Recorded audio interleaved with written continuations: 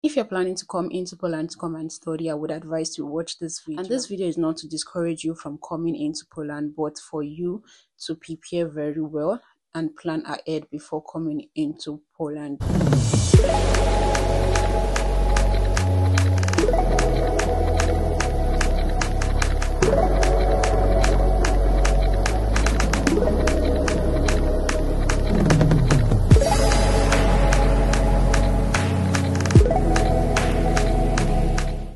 Hello everyone, my name is Dara Simi and I am your study abroad buddy. So if you're looking forward to study outside of your home country, this is the family that you should belong to. So do well by subscribing to my channel. Please like, share my videos, and also drop your comments in the comment section.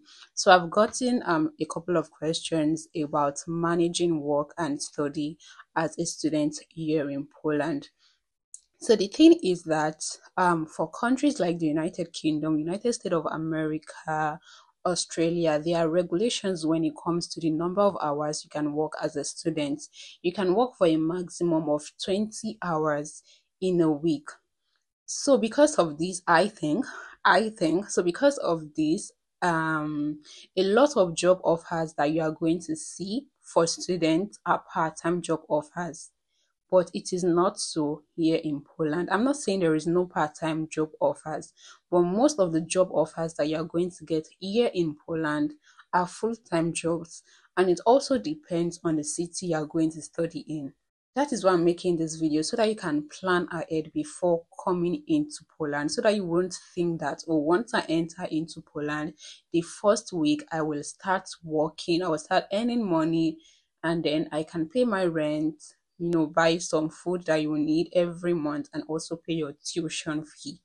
I'm not saying you cannot get the money to do all of these things, but it varies from person to person. It varies from city to city. It varies from department to department. It varies from school, from university to university. So, for example, I'm a student in Poland and I am currently not working. And this is not because there is no job for me to do, but then I can't manage work and study together. So, in my department, there is a percentage that you need to get in your attendance. And if you don't meet up to this percentage, you're not going to be allowed to write your exam. Last semester, for example, some people were not allowed to write exam because they missed just 2 practical classes. Did you hear me right? 2 practical classes. So imagine I'm working for 3 months. Let's say I want to work for 3 months or even 2 months, and I'm given a job that I have to work for 8 hours, minimum of 8 hours, 10 hours, or even 12 hours. Yeah, we have jobs like that you can work for as long as 12 hours. Yeah, this is good because you're going to get more money, right? But then you need to remember why you're in Poland in the first place. You're in Poland to study, not to work. You are in Poland to study, not to work. You did not tell the visa officer that you're coming into Poland to come and work. You are coming into Poland to come and study. So imagine you have to work for 8 hours minimum. Imagine you have to work for 8 hours, and then your classes are from 8 a.m. till 4 p.m. So if you're working for 8 hours, that means you have to work from 6 a.m. to 2 p.m., for example, and then you have classes from 8 a.m. up till 4 p.m. When you close at work by 2 p.m., it is not possible for you to get to school immediately by 2 p.m. Let's even say, oh, okay, I'm going to attend just 2 hours lecture for that day. It is not possible. By the time you get back to your dormitory, you're getting back to your dormitory around 3 p.m. So which means your classes for that day is done. Attendance for that day is 0. Now imagine you have to do this type of work for 3 months. A semester is going to last for maybe 3, 4, I don't know.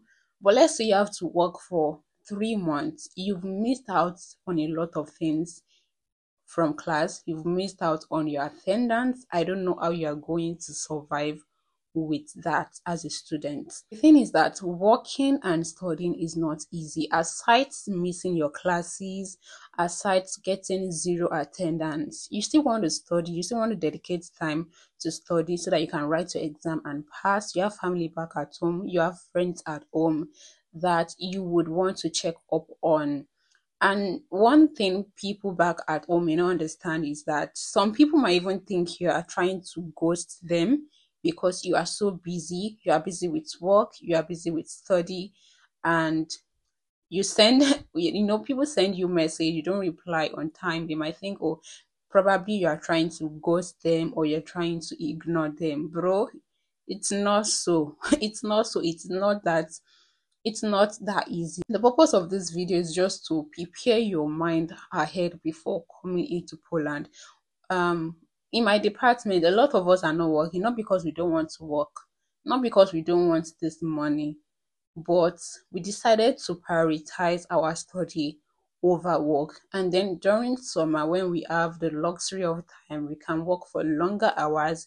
Then whatever money you earn during summer, you save that money to survive the following summer. And thankfully, I'm in the student dormitory, so I don't pay a lot of money for rent. If I was staying in an accommodation outside, I would be paying like double or even triple of what I'm paying currently in my hostel. And the fee I'm paying for my rent covers my electricity, covers eating, it covers water, anything you can just think of, internet and everything. It covers everything. So once I pay my rent for a month, I know that all these things are covered. So I'm not being charged extra based on how much I use electricity or how much I use water, or based on the refuse that I need to dispose of. So when you are coming into Poland, please plan very well. Know the type of department you are going into. For some people, it is more flexible. It is more flexible because their classes are online. But for my own department, it is not so. If you are going for a course that has more of practical classes, it might not be as easy as you think. You might just easy not to go to work and come and read. Hey, it's not easy. You don't want to fail and you still need money. You don't want to fail and you still need money. So just plan, please. I don't know the kind of advice I'm going to give you at this point, but just plan very well before coming into Poland. Don't put all your hopes that it is the job that you are going to get in Poland that will sustain you for your tuition fee, for your rent, and also for feeding. I mean, depending on your department, again, you might decide that, okay, maybe when you come in, you can decide to work for maybe a month or 2 months, and whatever money you get from there, I mean, if you can manage the schedule with your classes, whatever money you get from there, you can save it up and then use it for your rent and for your feeding, at least to survive a semester. Then during the holiday, you can work for longer hours and also save that money. During summer break is always 3 months. You can work for 3 months. Imagine earning like 4,000 zloty every month. So you have like 12,000 zloty for 3 months just for working during the summer break. So you can use that money, keep it, save, you save that money and spend for the following semester. Because to me, if I would advise you, I'm going to advise you the same way I would advise any of my siblings. Your education is your priority here. Even if after graduation you are not going to use that certificate to get a job, please, you are here in Poland to study. Face your study and get this degree. Face your study and get this degree. You don't know, you might need it, you might not need it. I don't know whatever reason brought you into Poland, but you came into Poland as a student, so you have to be a student. I know there are people that drop out of school to face work. I'm not going to advise you to do that. Still get this degree. Please, Biko, get the degree. If it is possible, if you can get in touch with some past seniors in your department and ask them how it is done in your department, that way you will know, okay, my own department too is flexible. I can still work and go to class. My department, it is not flexible. They are very strict with attendance. They are very this, they are very that. So you will know how you want to manage yourself. That, okay, maybe when you are coming from home, you would have packed enough food that will last you for the first semester. And you will know that the only thing you need to pay now is your rent. So maybe they would have given you the money for rent at home, or they will be sending it to you every month. And you know that during the holiday, you will work. So during the holiday, if you like work for 12 hours, 6 a.m. to 6 p.m. and you get back to your dormitory maybe by 7 or 8 p.m. You know that once you enter like this, if you can eat, eat, and then if you want to sleep till the following day, sleep again. Just imagine that you are a student. You need to go to class, you have homeworks to do, you have presentation to do. How do you want to manage working for 12 hours? Like, it's crazy. It's crazy. Most jobs here are full-time jobs. Most jobs here are full-time jobs. I think I'm going to drop my mic at this point, but I just hope you were able to get the information I'm trying to pass across to you. Please don't misquote me, don't misunderstand me. There is job for you as a student in Poland. There are jobs, different jobs, menial jobs, corporate jobs, whatever job it is that you can, you have the qualification to do. Even if you don't have experience, there is something that you can do. But the question is, can you manage this job with your study? So the answer is in your court, and then you can decide what you want to do about it.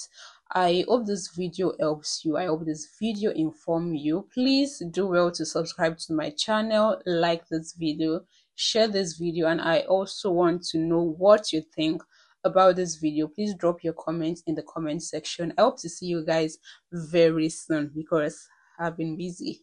School is schooling. Bye for now, guys.